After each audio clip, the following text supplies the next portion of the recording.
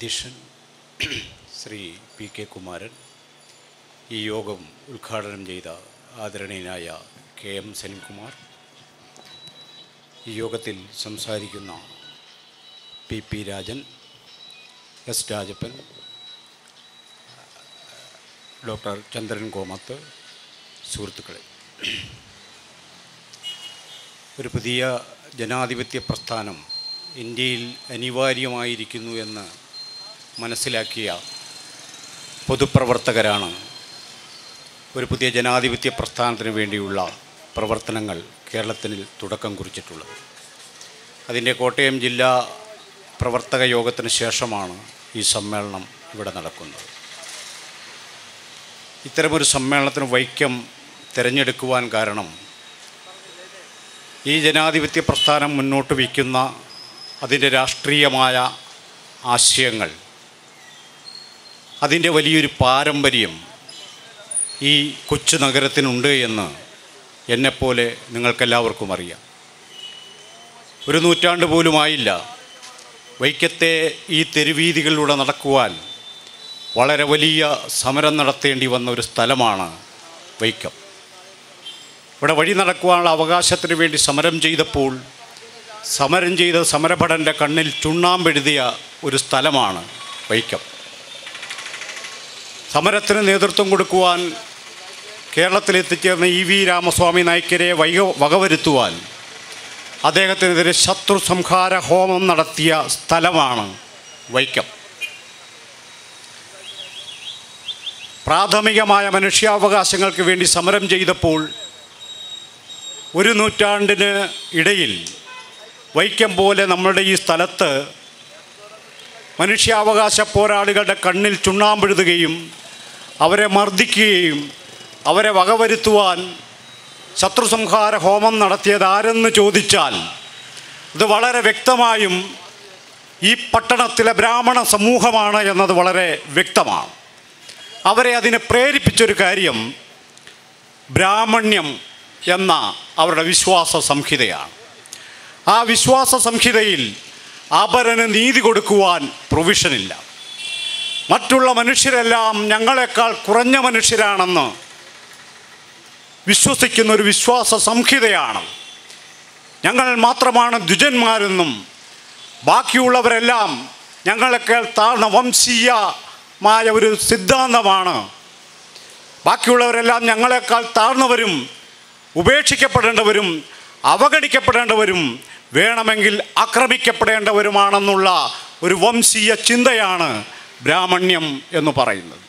നൂറ്റാണ്ടുകളായി ഇന്ത്യൻ സമൂഹത്തെ വരിഞ്ഞു മുറുകിയിരിക്കുന്ന ഈ ബ്രാഹ്മണ്യം ഒരു നൂറ്റാണ്ട് മുൻപ് ഈ കൊച്ചു നഗരത്തിൽ സമരഭടൻ്റെ കണ്ണിൽ ചുണ്ണാമ്പെഴുതിയെങ്കിൽ ഇപ്പോൾ അവർ ഇന്ത്യയുടെ ഭരണസാരഥ്യം വഹിച്ചുകൊണ്ടിരിക്കുകയാണ്.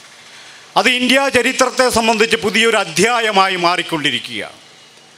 ഇന്ത്യയിൽ ജീവിക്കുന്നവരെല്ലാവരും ഇന്ത്യയെ സംബന്ധിച്ച് തന്നെ ചരിത്രപരമായി യാതൊരു അടിസ്ഥാനവുമില്ലാത്ത ചില വിശ്വാസ പ്രചാരണങ്ങൾ നടത്തിക്കൊണ്ട് ഇന്ത്യ എന്നത് മഹത്തായ പാരമ്പര്യത്തിൻ്റെയും ഋഷി പാരമ്പര്യത്തിൻ്റെയും വേദപാരമ്പര്യത്തിൻ്റെയും നാടാണെന്ന വ്യാജ്യമായ ഒരു പ്രചാരണം നടത്തിക്കൊണ്ട് ഇന്ത്യ മഹാരാജ്യം ഞങ്ങളുടെ കുത്തകയാണെന്ന് പ്രഖ്യാപിക്കുന്നൊരു പ്രക്രിയയാണ് ഇപ്പോൾ ഇന്ത്യയിൽ നടന്നു വരുന്നത്.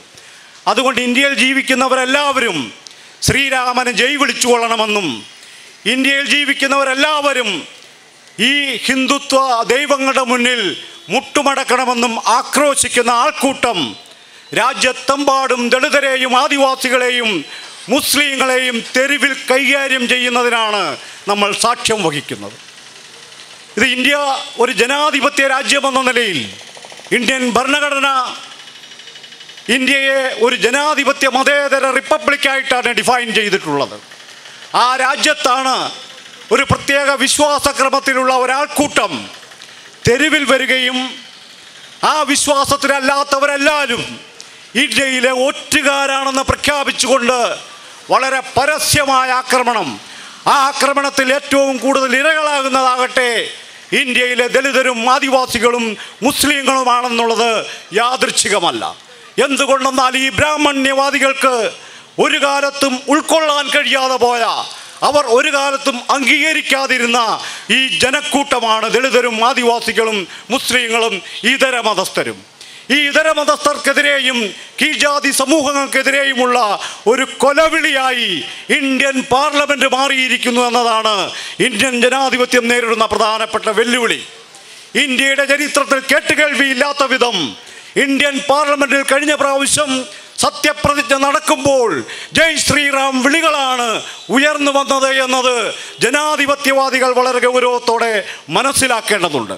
ആരാണ് ഈ ജയ് ശ്രീറാം എന്ന് വിളിപ്പിക്കുന്നത്? ആരാണ് ഈ ശ്രീരാമൻ? ശ്രീരാമൻ്റെ പാരമ്പര്യമാണോ ഇന്ത്യയുടെ പാരമ്പര്യമെന്ന് തിരിച്ചു ചോദിക്കുവാനുള്ള ജനാധിപത്യപരമായ അവകാശം നമുക്കുണ്ട്. ജയ് ശ്രീറാം വിളിക്കാതെ ഇന്ത്യയിലെ സ്വതന്ത്ര പൗരന്മാർക്ക് ജീവിക്കാൻ കഴിയുമോ എന്ന നിർണായകമായൊരു ചോദ്യം ജനാധിപത്യ പ്രസ്ഥാനങ്ങൾ ഉന്നയിക്കണം.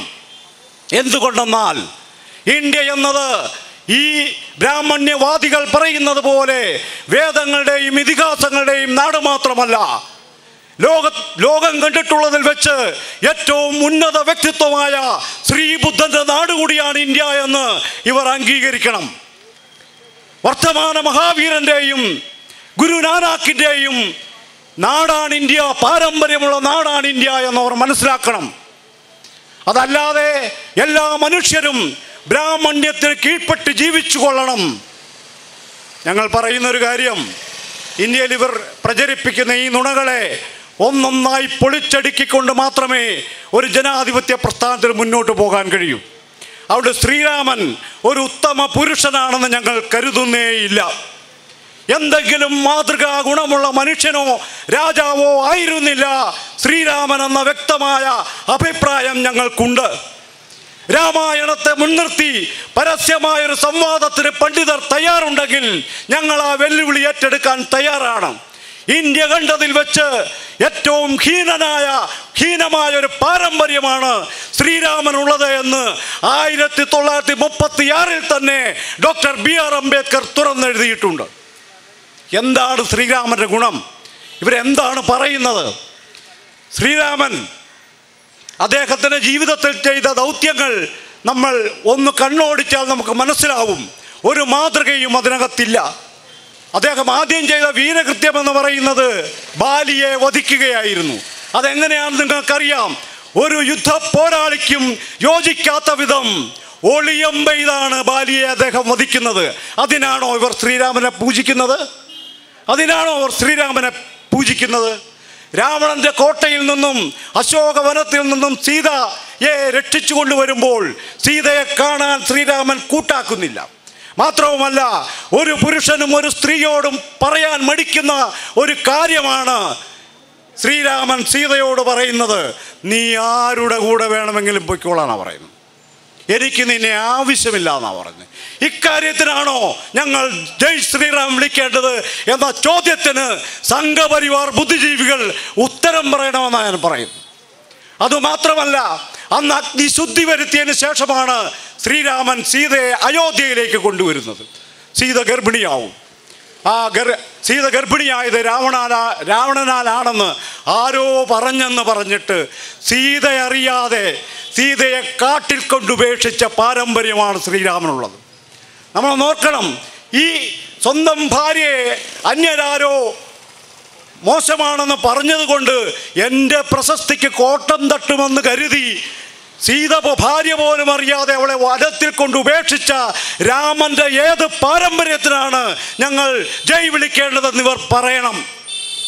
മാത്രമല്ല, കാട്ടിൽ കിടന്ന് ലവകുശന്മാർക്ക് ജന്മം കൊടുത്ത് 12 വർഷം ജീവിച്ചിട്ടും ഒരിക്കൽ പോലും സീത ജീവിച്ചിരിപ്പുണ്ടോ എന്ന് അന്വേഷിക്കാത്ത മാന്യനാണ് ശ്രീരാമനെന്ന് നിങ്ങൾ അറിയണം. ആ ശ്രീരാമന് ജയ് വിളിക്കാൻ അന്തസ്സുള്ള ഒരു ഇന്ത്യക്കാരനും തയ്യാറല്ല എന്ന് നമ്മൾ പ്രഖ്യാപിക്കേണ്ടതുണ്ട്. പുതിയ ജനാധിപത്യത്തിൻ്റെ ഭാഷ അതുതന്നെയാണ്. അതല്ലെങ്കിൽ സംഘപരിവാർ പറയണം ശ്രീരാമൻ്റെ ഗുണങ്ങൾ എണ്ണി ഏറ്റവും അവസാനം സീത വന്നപ്പോൾ ശ്രീരാമൻ 2 കൈയും നീട്ടി സ്വീകരിച്ചു. സീതയെ നിന്നെ ഞാൻ ഇതാ സ്വീകരിക്കുന്നു, നിങ്ങളെന്നെ സ്വീകരിക്കേണ്ടതില്ല എന്ന് പറഞ്ഞ് ഭൂമി പിളർന്ന് താഴത്തേക്ക് പോയതാണ് രാമായണ കഥ.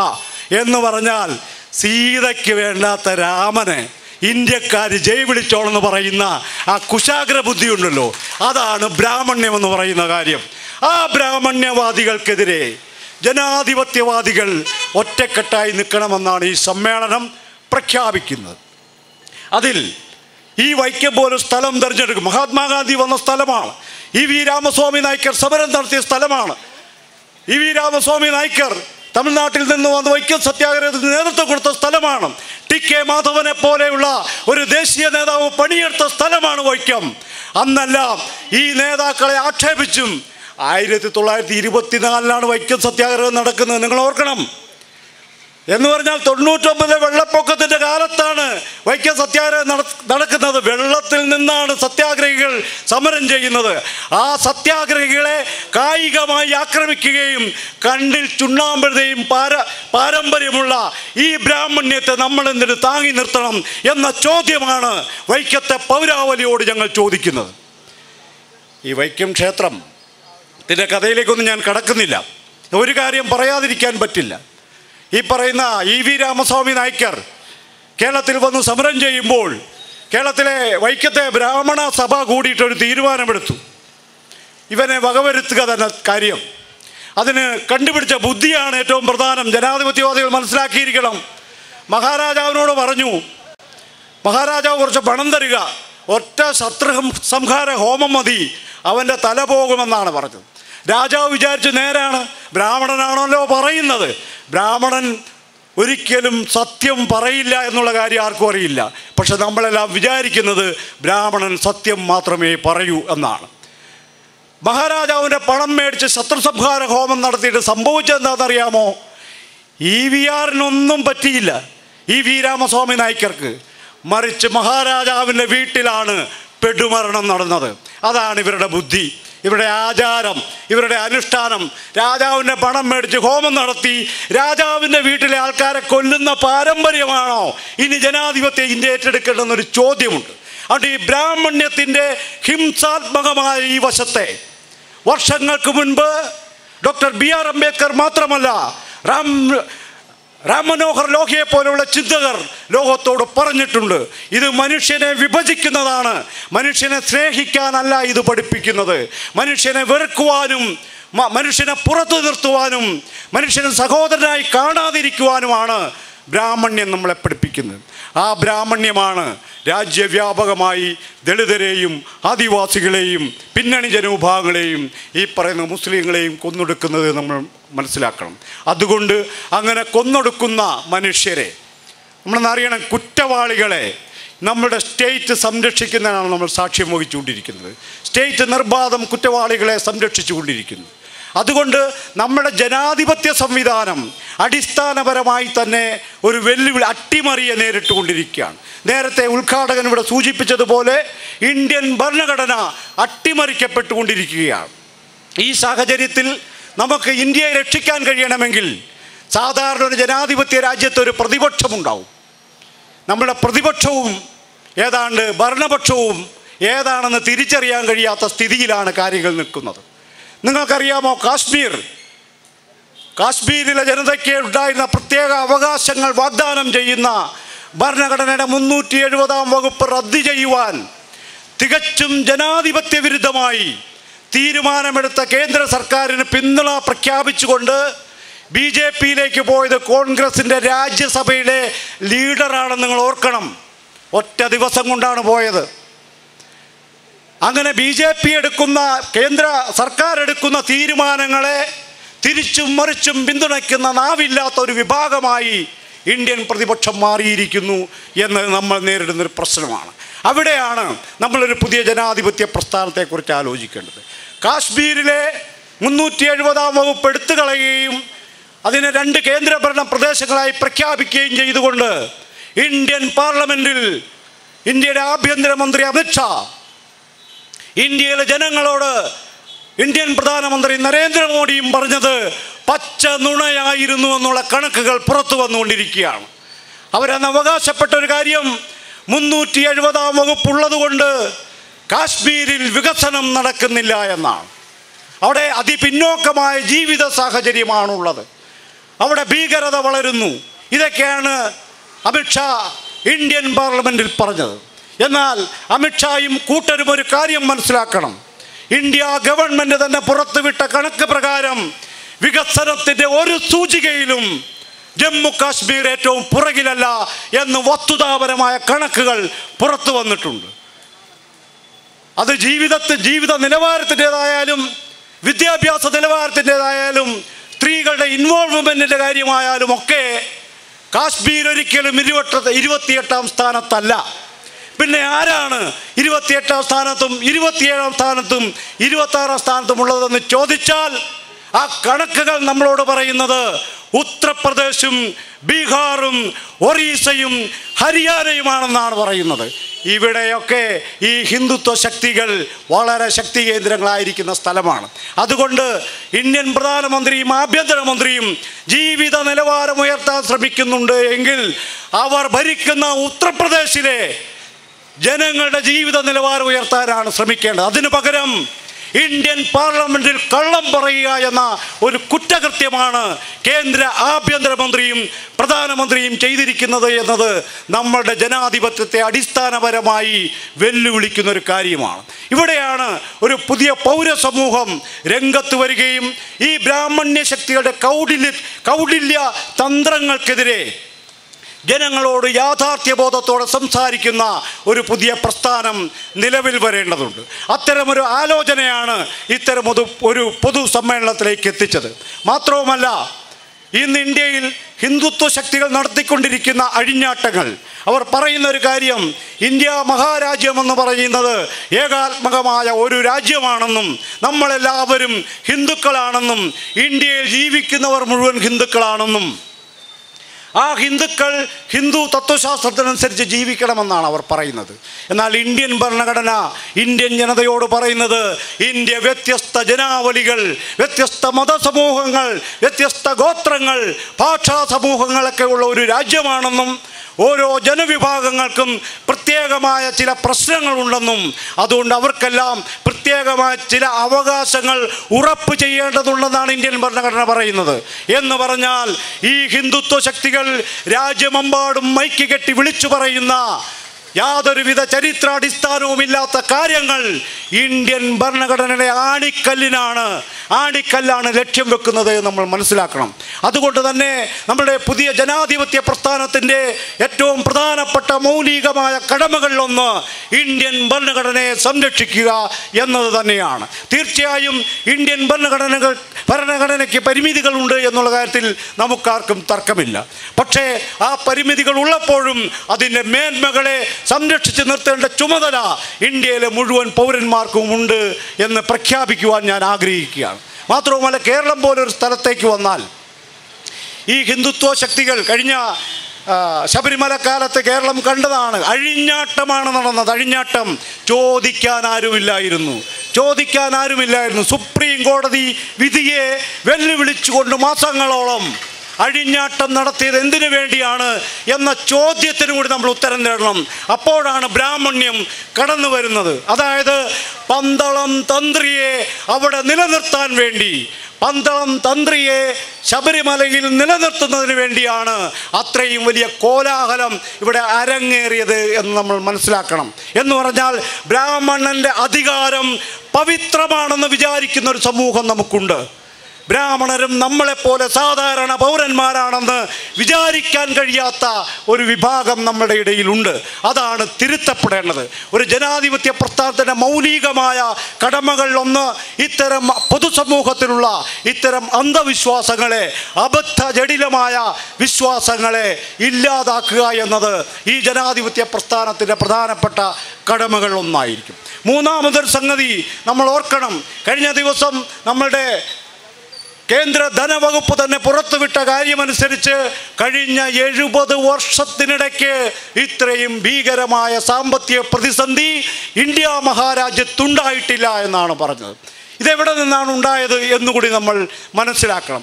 പ്രതിസന്ധി ഉണ്ടെന്ന് പറഞ്ഞാൽ പോരല്ലോ, അതാരാണ് സൃഷ്ടിച്ചത് എന്ന് ചോദിച്ചാൽ സാക്ഷാൽ നരേന്ദ്രമോദിയുടെ ഡിമോണറ്റൈസേഷൻ തുടങ്ങിയ ചില സാമ്പത്തിക നയ പദ്ധതികളാണ് ഇന്ത്യൻ സമ്പദ്ഘടനയെ അടിമുടി തകർത്തെറിഞ്ഞത് എന്ന് നമ്മൾ തിരിച്ചറിയണം. എന്തോ കള്ളപ്പണം തിരിച്ചു പിടിക്കാൻ വേണ്ടിയാണ് എന്നും പറഞ്ഞാണ് ഈ ഡിമോണറ്റൈസേഷൻ നടപ്പിലാക്കിയത്, നോട്ട് പിൻവലിക്കൽ നടപടി നടപ്പിലാക്കിയത്. കള്ളപ്പണം പിടിച്ചെടുക്കാനാണെന്നാണ് പറയുന്നത്. എന്നിട്ട് എന്തുണ്ടായി?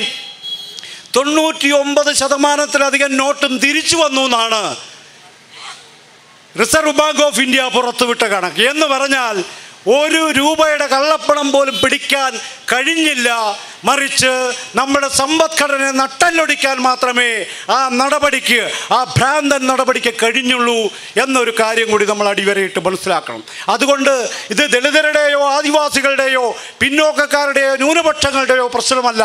നമ്മുടെ സമൂഹം അതീവ ഗുരുതരമായ സാമ്പത്തിക രാഷ്ട്രീയ പ്രതിസന്ധിയിലേക്ക് കൂപ്പുകുത്തിയിരിക്കുന്നു എന്ന കാര്യമാണ് നമ്മൾ അറിയേണ്ടത്.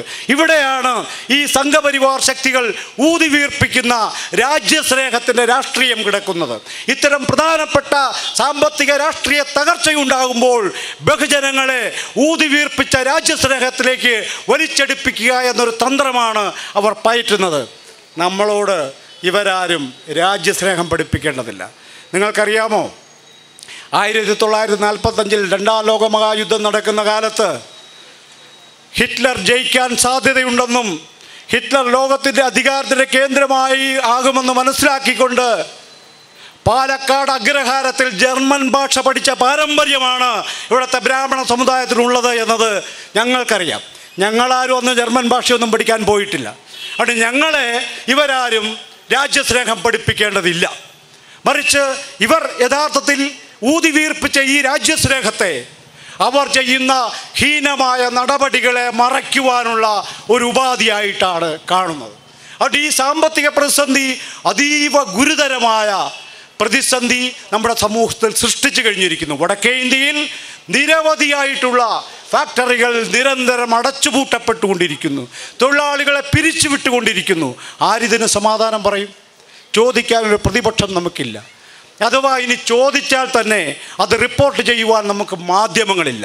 ദേശീയ മാധ്യമങ്ങളെ മുഴുവൻ ചൊൽപ്പടിയിൽ നിർത്തിയിരിക്കുന്ന അതിഹീനമായൊരവസ്ഥയാണ് ഇപ്പോൾ ദേശീയ രാഷ്ട്രീയത്തിലുള്ളത്. മുതിർന്ന ഒരു പത്രപ്രവർത്തകൻ കഴിഞ്ഞ ദിവസം പ്രഖ്യാപിച്ചൊരു കാര്യം, പണ്ടൊക്കെ ഞങ്ങൾ വാർത്ത ശേഖരിക്കാൻ മന്ത്രാലയങ്ങളിൽ പോയി അതിൻ്റെ സെക്രട്ടറിമാരെ കണ്ട് വാർത്തകൾ ശേഖരിച്ചു കൊണ്ടുവന്നാണ് ഞങ്ങൾ പത്രപ്രവർത്തനം നടത്തിയിരുന്നതെന്നാണ്. അമിത്ഷായും മോഡിയും അധികാരത്തിൽ വന്നതിന് ശേഷം പത്രപ്രവർത്തകർക്ക് മന്ത്രാലയങ്ങളിൽ പ്രവേശനം നിരോധിച്ചിരിക്കുന്നു എന്നുള്ള കാര്യം നിങ്ങൾ മനസ്സിലാക്കണം. ഒരു പത്രപ്രവർത്തകനും വിവരങ്ങൾ തേടി അങ്ങ് ചെന്നുകൂടാ എന്ന ഒരു സ്ഥിതിവിശേഷം ഉണ്ടാവുകയും പത്രക്കാർ തന്നെ ഭയപ്പാടോടെ ജീവിക്കുന്ന ഒരവസ്ഥാവിശേഷം സംജാതമാകുകയും ആരെങ്കിലും ഒരഭിപ്രായം പറഞ്ഞാൽ NDTV മേധാവിക്കെതിരെ 9 കേസാണ് എടുത്തിരിക്കുന്നത്. എന്തിനാണ് 9 കേസെടുത്തതെന്ന് ചോദിച്ചാൽ കള്ളപ്പണം കൊണ്ടുവന്നു എന്നാണ് പറഞ്ഞത്. കള്ളപ്പണം കൊണ്ടുവന്ന കണക്കൊക്കെ പറഞ്ഞു കഴിഞ്ഞാൽ ഇത് ഇത്രയും സമയമൊന്നും പോരാ. ഇന്ത്യയിൽ ഏറ്റവും കൂടുതൽ വിദേശ പണം സ്വീകരിക്കുന്ന സന്നദ്ധ സംഘടന ഏതാണെന്നറിയാമോ? ഇവർ പ്രചരിപ്പിക്കുന്നത് മുസ്ലിങ്ങളും ക്രിസ്ത്യാനികളുമൊക്കെയാണ് വിദേശത്തുനിന്ന് ഏറ്റവും കൂടുതൽ പണം കൊണ്ടുവരുന്നതെന്നാണ്. എന്നാൽ നമ്മൾ അറിയേണ്ട ഒരു കാര്യം, സംഘപരിവാറാണ്, RSS ആണ് ഏറ്റവും കൂടുതൽ വിദേശ പണം കൈപ്പറ്റുന്ന ഇന്ത്യയിലെ സന്നദ്ധ സംഘടന എന്നുള്ള യാഥാർത്ഥ്യം നമ്മൾ മനസ്സിലാക്കണം. ഇങ്ങനെ പല രൂപത്തിൽ നുണകൾ പ്രചരിപ്പിച്ച് പത്രങ്ങളിലൂടെയും TV-യിലൂടെയും ഒക്കെ നിരന്തരമായി ആവർത്തിച്ചുകൊണ്ട് നുണകൾ സ്ഥാപിച്ചാണ് ഈ ജനാധിപത്യത്തെ അവർ തകർക്കാൻ ശ്രമിച്ചുകൊണ്ടിരിക്കുന്നത്. ഈ ഒരു സാഹചര്യത്തിൽ ഈ ബ്രാഹ്മണ്യ രാഷ്ട്രീയത്തോട്, ബ്രാഹ്മണ്യത്തിൻ്റെ തത്വശാസ്ത്രത്തോട്, അതിൻ്റെ ധാർമ്മിക വ്യവസ്ഥയോട് മുഖാമുഖം നിൽക്കാൻ കഴിയുന്നൊരു ജനാധിപത്യ പ്രസ്ഥാനം ഉണ്ടാകണം. അതല്ലാതെ മതേതര കൃഷ്ണജയന്തി നടപ്പിലാക്കുന്ന പരിപാടി കൊണ്ടൊന്നും ഇവരെ നേരിടാൻ നമുക്ക് പറ്റില്ല. രാമൻ നല്ല മനുഷ്യനാണ്, അവരെടുക്കുന്നത് കൊണ്ടാ കുഴപ്പമെന്ന് പറയുന്ന ബുദ്ധിജീവികൾക്കും ഇനി ചരിത്രത്തിലൊന്നും ചെയ്യാനില്ല. കൃഷ്ണൻ നല്ലതാണ്, പകുതി ഞങ്ങൾക്കും വേണമെന്ന് പറയുന്ന സാമൂഹ്യ പ്രവർത്തകർക്കും ഈ കാര്യത്തിലൊന്നും ചെയ്യാനില്ല. മറിച്ച് വളരെ വ്യക്തമായും മനുഷ്യവംശത്തോടുള്ളൊരു വെല്ലുവിളിയാണ് ബ്രാഹ്മണ്യമെന്ന് നമ്മൾ മനസ്സിലാക്കണം. അതുകൊണ്ട് മനുഷ്യവംശത്തെ സ്നേഹിക്കുന്ന മനുഷ്യസ്നേഹികൾ ബ്രാഹ്മണ്യമെന്ന് പറയുന്ന തത്വശാസ്ത്രത്തിൻ്റെ അന്ത്യം കുറിക്കുന്നത് വരെയുള്ള വിശാലമായൊരു ബഹുജന പ്രക്ഷോഭത്തെ നയിക്കുവാനും അതിൻ്റെ നേതൃത്വം ഏറ്റെടുക്കുവാനും സന്നദ്ധരാവേണ്ടതുണ്ട്. അങ്ങനെ അഖിലേന്ത്യാ അടിസ്ഥാനത്തിൽ, ഞാൻ നേരത്തെ പത്രക്കാരുടെ കാര്യം പറഞ്ഞല്ലോ, അഖിലേന്ത്യാ അടിസ്ഥാനത്തിൽ പ്രതികരണങ്ങളില്ലാഞ്ഞിട്ടല്ല, ആ പ്രതികരണങ്ങളൊന്നും പുറത്തു വരുന്നില്ല. ഡൽഹിയിൽ വർഷങ്ങളായി ദളിതർ ആരാധന നടത്തിക്കൊണ്ടിരുന്ന രവി മന്ദിർ, അത് അവിടുത്തെ അതോറിറ്റി എടുത്തങ്ങ് കളഞ്ഞു, ആരോടും ചോദിച്ചില്ല. അതിനെതിരെ വലിയൊരു പ്രക്ഷോഭം നടക്കുന്നുണ്ട്. ലക്ഷക്കണക്കിന് ദളിതരാണ് ന്യൂഡൽഹിയിൽ ഇപ്പോൾ ഉള്ളത്.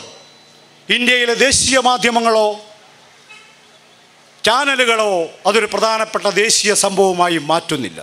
അങ്ങനെ മാറ്റിയാൽ, ആ പത്രപ്രവർത്തകൻ പറഞ്ഞതുപോലെ, ഗവൺമെൻറ്റിന് ഇഷ്ടമില്ലാത്ത വാർത്ത കൊടുത്താൽ പിറ്റേ ദിവസം ആ പത്രത്തിൽ കിട്ടുന്ന മുഴുവൻ പരസ്യവും പിൻവലിക്കുന്ന വിധമുള്ള ഏറ്റവും ഹീനമായ കാര്യങ്ങളാണ് നമ്മുടെ ഈ രാഷ്ട്രീയ നേതൃത്വം ചെയ്യുന്നത് നമ്മൾ മനസ്സിലാക്കണം. എന്നാൽ അതിനെതിരെ ഒരു നിലപാടെടുക്കുവാൻ ഈ പ്രതിപക്ഷ രാഷ്ട്രീയ കക്ഷികൾക്ക് കഴിയുന്നില്ല. കേരളത്തിലേക്ക് വന്നാൽ സ്ഥിതി വ്യത്യസ്തമല്ല. ശബരിമലയിൽ സ്ത്രീകൾ പ്രവേശിക്കുവാനൊരു ഓർഡർ വരുന്നു. സ്ത്രീകൾ സന്നദ്ധരായി ചെല്ലുന്നു. അവരെ ഒരാൾക്കൂട്ടം ഓടിക്കുന്നു. എന്നിട്ട് ആൾക്കൂട്ടം തന്നെ പറയുന്നത് സ്ത്രീ ദേവിയാണ്, അമ്മയാണ് എന്നൊക്കെയാണ് പറഞ്ഞു. അവരാണ് സ്ത്രീകളെ തേങ്ങ കൊണ്ട് എറിഞ്ഞ് തലപൊട്ടിക്കുന്ന അതേ മാന്യന്മാർ തന്നെ മൈക്ക് കിട്ടുമ്പോൾ സ്ത്രീ അമ്മയാണ്, ദേവതയാണ്, ദേവിയാണ് എന്നൊക്കെ പറഞ്ഞുകൊണ്ടിരിക്കും. ഇങ്ങനെ നിരന്തരമായി നുണകൾ ആവർത്തിച്ചുകൊണ്ട് അവിടെ സ്ത്രീകൾ പ്രവേശിക്കുന്ന വലിയ പ്രക്ഷോഭം നടന്നു. ഏറ്റവും അവസാനം കേരളത്തിലെ മുഖ്യമന്ത്രി കൂടി ഉൾപ്പെട്ട രാഷ്ട്രീയ പാർട്ടി ഒരു വിലയിരുത്തൽ നടത്തിയത്, ഞങ്ങൾക്ക് തെറ്റുപറ്റിയിരുന്നു. എന്ത് തെറ്റ്? ഇന്ത്യൻ സുപ്രീം കോടതി പറഞ്ഞൊരു വിധി നടപ്പിലാക്കാൻ ശ്രമിച്ചതിൽ തെറ്റുപറ്റി എന്നാണ് ആ പാർട്ടി വിലയിരുത്തിയൊരു കാര്യം. ഇന്നിപ്പോൾ ഓരോ സംഭവങ്ങളിലും ഇവർ പറയുന്ന കോൺഗ്രസ് കാശ്മീരിൽ ജനതയെ കഴിഞ്ഞ ഓഗസ്റ്റ് 5 ശേഷം അവിടെ ഇൻ്റർനെറ്റ് പ്രവർത്തിച്ചിട്ടില്ല, ഫോൺ പ്രവർത്തിച്ചിട്ടില്ല, പത്രപ്രവർത്തകരെ അങ്ങോട്ട് പ്രവേശിപ്പിച്ചിട്ടില്ല, 1.5 ലക്ഷം അധിക പട്ടാളത്തെ വിന്യസിച്ചുകൊണ്ട് അതിഭീകരമായ മനുഷ്യാവകാശ ലംഘനങ്ങൾ നടന്നുകൊണ്ടിരിക്കുകയാണ് കാശ്മീരിൽ.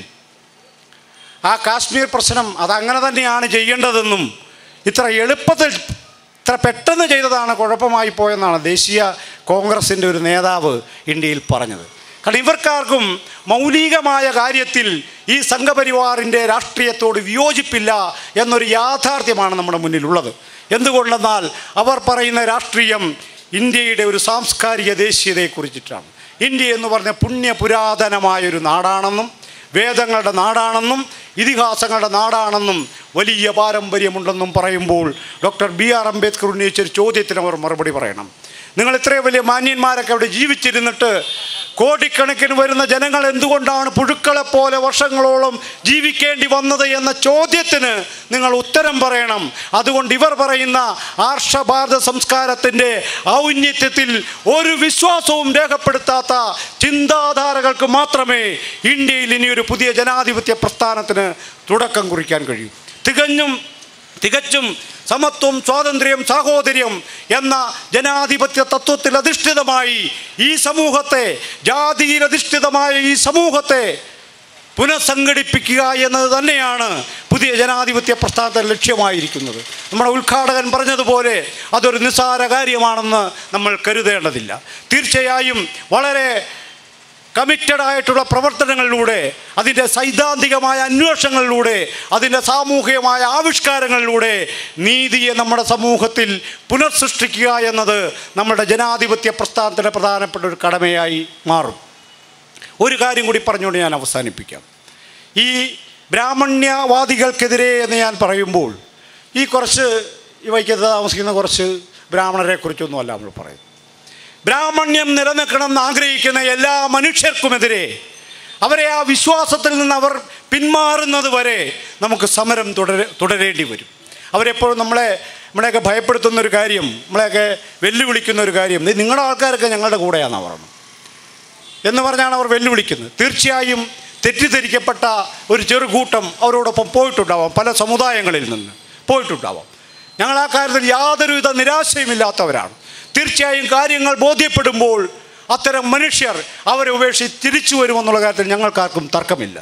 അതുകൊണ്ട് ബ്രാഹ്മണ്യമെന്നത് നിങ്ങൾ വിചാരിക്കുന്നത് പോലെ ഐത്തജാതിക്കാരുടെ ഒരു പ്രശ്നമല്ല. ബ്രാഹ്മണ്യമെന്ന് ഇന്ത്യയെ കാർന്നു തിന്നുന്ന ഒരു ക്യാൻസറായി മാറിയിട്ടുണ്ട്.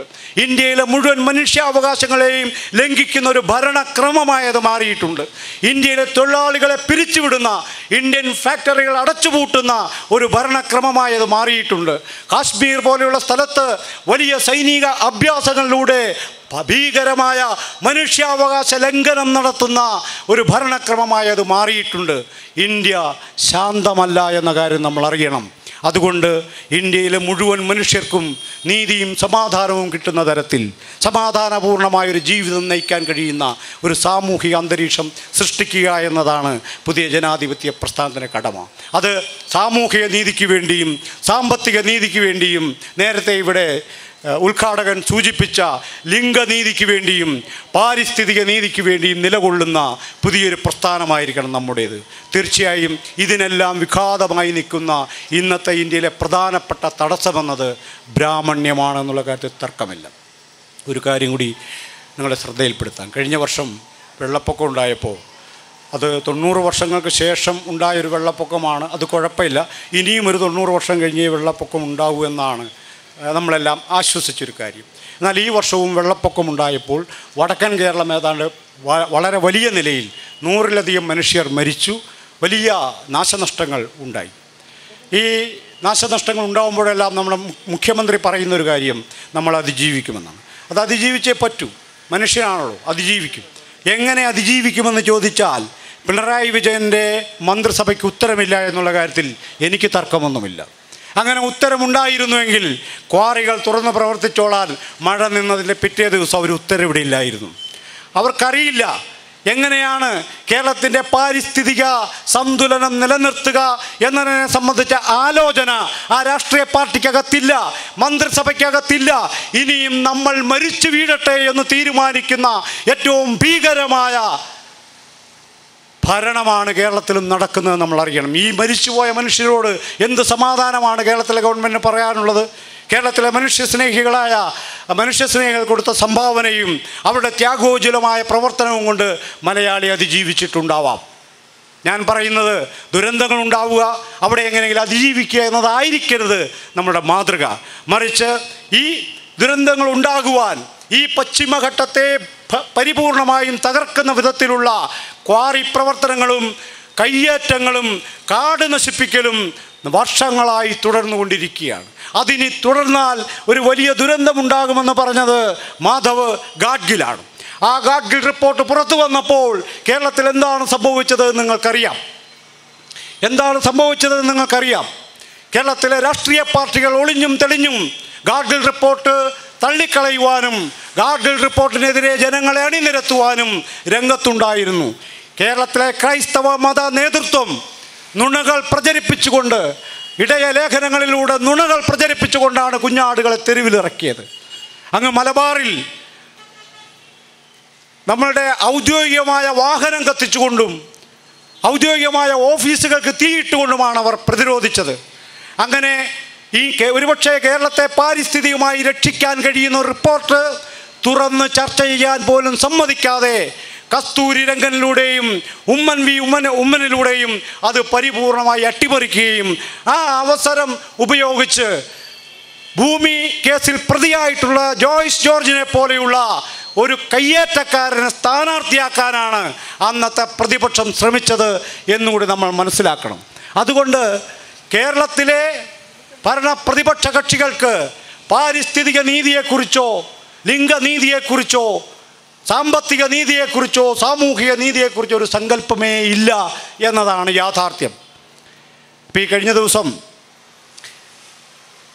കേരളത്തിൽ ഈ ക്വാറികൾക്ക് വീണ്ടും പ്രവർത്തനാനുമതി കൊടുക്കുമ്പോൾ അനുമതിയില്ലാത്തതും അനുമതി ഉള്ളതുമായ നിരവധി ക്വാറികളാണ്. വീണ്ടും ഒരു ദുരന്തത്തെ നമ്മൾ ക്ഷണിച്ചു വരുത്തുകയാണ്. അതിൽ നിന്ന് മാറി മലയാളി ആലോചിക്കണമെങ്കിൽ പുതിയൊരു ജനാധിപത്യ മുന്നേറ്റം നമ്മുടെ സമൂഹത്തിൽ ഉണ്ടായേ പറ്റൂ. കെവിൻ്റെ കൊലപാതകവുമായി ബന്ധപ്പെട്ട കേസിൻ്റെ വിധി ഇന്ന് വന്നിട്ടുണ്ട്. കോടതി പറഞ്ഞൊരു കാര്യം, അതൊരു ജാതി കൊലപാതകമാണ്, അതൊരു ദുരഭിമാന കൊലയാണ്. ഈ ദുരഭിമാന കൊലയിലും ഒരു പ്രശ്നമുണ്ട്. എന്തിൻ്റെ ദുരഭിമാനമെന്ന ചോദ്യം മലയാളി ചോദിക്കുന്നില്ല എന്നൊരു പ്രശ്നമുണ്ട്.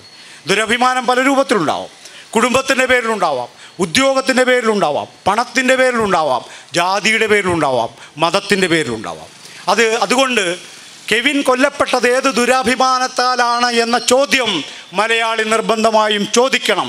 അതൊരു ജാത്യാഭിമാനത്താൽ ഉണ്ടായ ദുരാഭിമാനത്തിൻ്റെ ഭാഗമായാണ് ആ കൊലപാതകം നടന്നത് എന്ന് നമ്മൾ തുറന്നു പറഞ്ഞാൽ മാത്രമേ മലയാളിക്ക് പരിഷ്കരിക്കാൻ പറ്റൂ.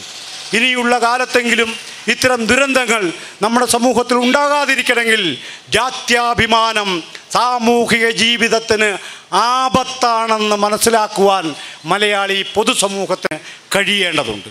ഈ കെവിൻ വധവുമായി ബന്ധപ്പെട്ട ഈ വിധി ഇതൊരു ദുരഭിമാന കൊലയാണ് എന്ന വിധി ഉദ്ഘാടകനോട് സൂചിപ്പിച്ചതുപോലെ ജാതിയും മതവും ഒന്നും ഞങ്ങൾക്ക് പ്രശ്നമല്ല എന്ന് പറഞ്ഞു നടന്ന മലയാളിയുടെ അഹങ്കാരത്തിനേറ്റൊരു മുറിവാണ് എന്നുകൂടി നമ്മൾ കാണണം. അങ്ങനെ പല രൂപത്തിൽ നമ്മുടെ മുന്നിൽ സംഭവിച്ചു കൊണ്ടിരിക്കുന്ന ദുരന്തങ്ങൾ പുതിയ ഒരാലോചനയ്ക്ക്, പുതിയ ഒരു ജനാധിപത്യ മുന്നേറ്റത്തിനുള്ള സാഹചര്യം സൃഷ്ടിച്ചിട്ടുണ്ട്. ഇവിടെ തികഞ്ഞ ഉത്തരവാദിത്വ ബോധത്തോടെ, തികഞ്ഞ തെളിച്ചത്തോടെ ഒരു പുതിയ ജനാധിപത്യ മുന്നേറ്റത്തിന് നേതൃത്വം കൊടുക്കുവാൻ കേരളത്തിലെ പ്രബുദ്ധരായ മനുഷ്യർ തയ്യാറാവണം. അത്തരമൊരു മുന്നേറ്റത്തിന് മാത്രമേ നമ്മുടെ ജീവിതത്തെയും നമ്മുടെ ഭൂമിയെയും രക്ഷിക്കാൻ കഴിയൂ എന്ന് പറഞ്ഞുകൊണ്ട് ഞാൻ എൻ്റെ വാക്കുകൾ നിർത്തുന്നു. നന്ദി, നമസ്കാരം.